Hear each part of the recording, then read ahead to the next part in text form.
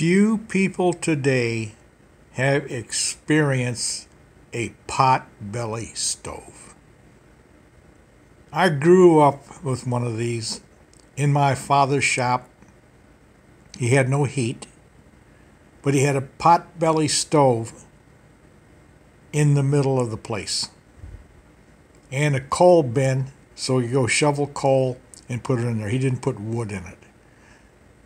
And his friends would come in the wintertime in Detroit, and they'd all stand around the pot-bellied stove.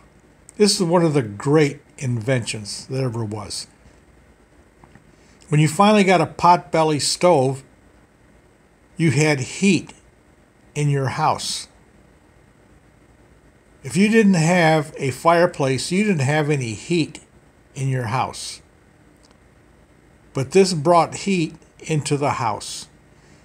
You didn't have to build a fireplace. All you had to do is cut a hole in the roof for a stovepipe to go through. That was the only alteration. You did not have to get bricks and build a chimney.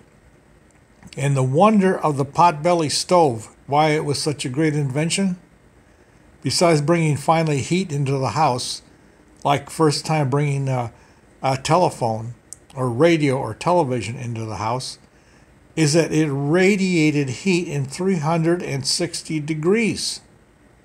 You put it in the middle of the room and the heat goes out in all directions. In a fireplace, the heat only comes out in one direction. So everybody has to crowd around the fireplace in front of it to get any heat. With the pot-belly stove, you could sit around the pot-belly stove in any direction and enjoy the heat in the winter. Now, one of the greatest inventions for the home, like the washing machine.